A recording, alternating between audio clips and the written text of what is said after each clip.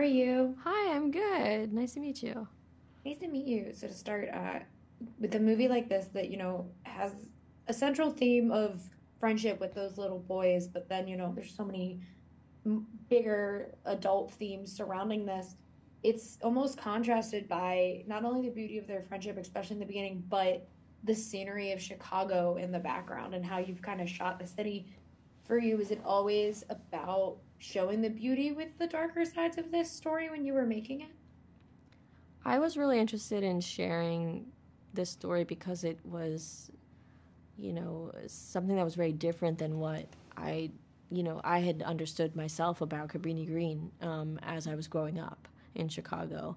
So there was from the kids' perspective, Cabrini Green was like one of the, it's that's the only place they don't known as home, and so that was very meaningful to portray on screen. Like, what does this world look like when all your friends live in the same high rise and you all go to school together? And there's a lot of light in that in their lives, and I wanted to share that while also acknowledging like this is also a challenging place to live for what for many reasons.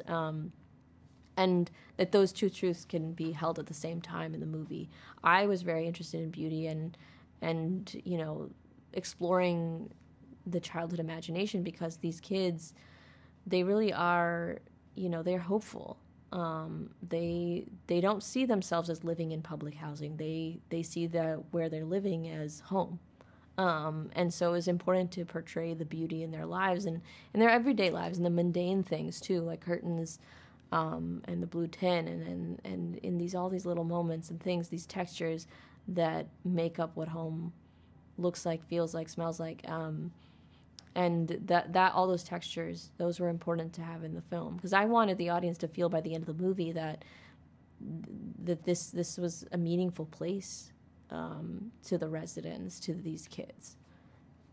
Yeah, and those two boys though are, I think, some of the most important figures within this movie because when you are that age, your friendship is kind of the only thing that really matters the most, and it is the having the the pull away from each other is very real, especially when you are that age. Were there any challenges of like making sure that that was still so important within this story while you are touching on all of these other themes? Yeah, the kids were always the heart of the movie. It was always going to be about, in my mind, that by the end of the film, that we're really, like, we understand what home means to both of them, too. They've understood and learned from each other. There are heavy parts in the film, there are many heavy parts, but it was in the way that we showed them and shared them on screen, and we made sure that we stayed in the kids' perspective and what they understood because they don't understand everything. They do understand maybe even a lot more than we give them credit for, but they don't see Cabrini Green from this bird's eye view. They really see it through their own lived experience, what their day-to-day lives look like. And I wanted to show both of those things, and to show that, they can have an amazing day playing hooky, but then there are consequences because Mhm.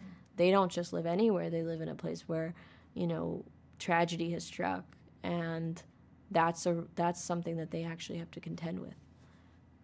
And I think it's also contrasted nicely with the fact that you have Laurel and you have Journey, who are two people that like I associate with like very like lighter movies or lighter stories that I can kind of like dive into with them. And to see them in this, it's like, oh, I have that comfort, but it also comes at like a cost. And was trying to find people that, like we have an association with as an audience a goal, or did it just kind of luck out that you ended up with two people who so many of us love from things that are not necessarily like the darkest of stories at times? That's just luck. I mean, Journey came on board the film because she read the script and she really saw Dolores in herself, in the women that had raised her, and so I think that was coming from a very emotional place. Lil Rel had, you know, was from Chicago, so Mhm. he very much understood this place, even though he wasn't living in Cabrini Green. So I think they both came to this film from a place of wanting to share something that they themselves wanted to see. I think that, a story with these two kids at the heart of it, that's not very common. And to share that story in a way that really gives dignity to their emotions and their relationship and stays with them and doesn't make it about all these other things. It really is about these kids and what it means when external forces force them apart. And we were very fortunate to have them because they really brought so much to their characters, but also to the whole film. Everybody, by the time we were on set, it was very much a family. They all loved each other, and their chemistry was it was so natural. Because everybody just loved the movie and the themes, and also that they each could see themselves in the characters and the story at large of like what it meant to them. Yeah. Thank you so much for trying with me today. I really appreciate it, and I can't wait for people to get to see We Grown now. Thank you so much. Thank you. Have a great one.